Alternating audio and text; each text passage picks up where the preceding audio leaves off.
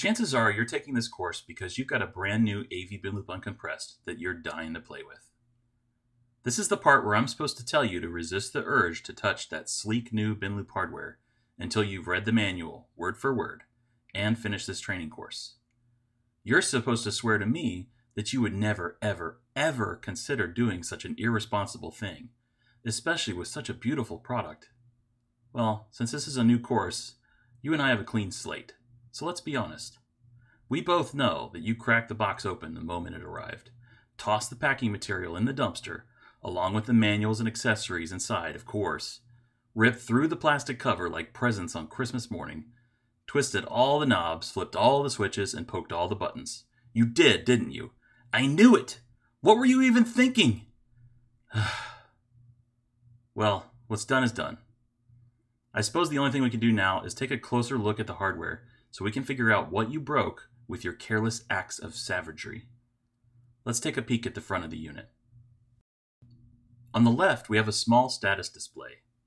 Under normal operation, this usually shows the current status of the SMPTE timecode interface, whether it's reading or generating timecode, the current clock value, and other helpful information. The knob below offers access to a menu system on the display. This allows you to view and configure settings on the unit, such as IP address, groups, video output formats, etc. Along the top of the unit, you can see the reproducer status LEDs. These are RGB LEDs that change colors and flash patterns based on the state of each playback channel. For example, they go solid green when a clip is being played. But wait, there's more. The metal front panel is magnetically attached to the Binloop. If you grab the sides of the panel and give it a little tug, it pops off for easy access to more goodies. For starters, this gives you access to the power switch located here. You can also see the controller card status LEDs and buttons here. The LEDs mostly provide status for the SMPTE timecode interface and GenLock input, while the buttons provide simple control of the timecode interface.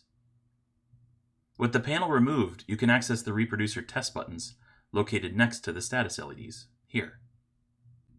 Pushing this button causes the playback reproducer to play the lowest numbered video clip on its media drive. Pushing it during playback will cause playback to stop. While this is not useful for normal operation, it is quite handy for troubleshooting or installation, since you can use it to verify playback and video output at the touch of a button, hence the name Test Button. Just below that are slots where you can insert a standard issue multipass, which is required prior to boarding the next space flight to Floston Paradise. Okay. So there's a slight possibility that the Alcorn McBride team has a cult obsession with the movie Fifth Element. The fact that this product was actually assigned the codename Project Multipass during development probably should have been our first clue that we have a problem, but... Hey, what the... Aziz! Light! Thank you, Aziz. Where were we? Ah, yes. These are actually the SSDs, or solid-state drives, that store the media content for each playback reproducer. To be clear, these drives only store your video content and not the operating system or software required for the product to work. That means these drives can be quickly and easily hot swapped in the field without breaking the product. This is the rear panel of the Binloop. Here we have a dual redundant auxiliary backup fail-safe power supply. Sorry. I just really wanted to get the whole redundant point across. If a power supply fails, the unit will beep loudly to let you know and chug along gracefully on the remaining power supply. You can then hot swap the replacement power supply module without taking the system down. Here's the Ethernet control connector, which can be used to remotely control the Binloop and save or load configurations. This parallel control port can be used for very simple triggering from I/O devices like buttons or motion sensors. This is the video sync or GenLock input, which allows the Binloop to lock directly to an external video sync source, like a sync generator or a V16X show controller. This feature is absolutely essential for applications where you need to synchronize multiple Binloops or other synchronized AV devices with one another. This 9-pin female D-sub connector is where you can access the SMPTE timecode input and output.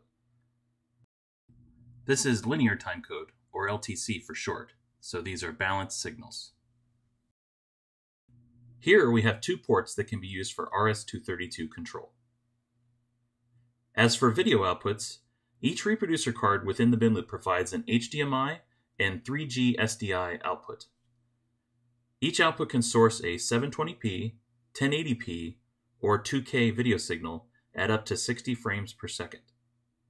Resolutions like 4K or Ultra HD are achieved using quad-link 3G SDI.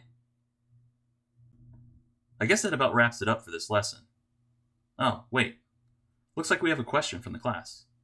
Yes, you, sir, in the front row with the goofy hair. What was that? It was bad.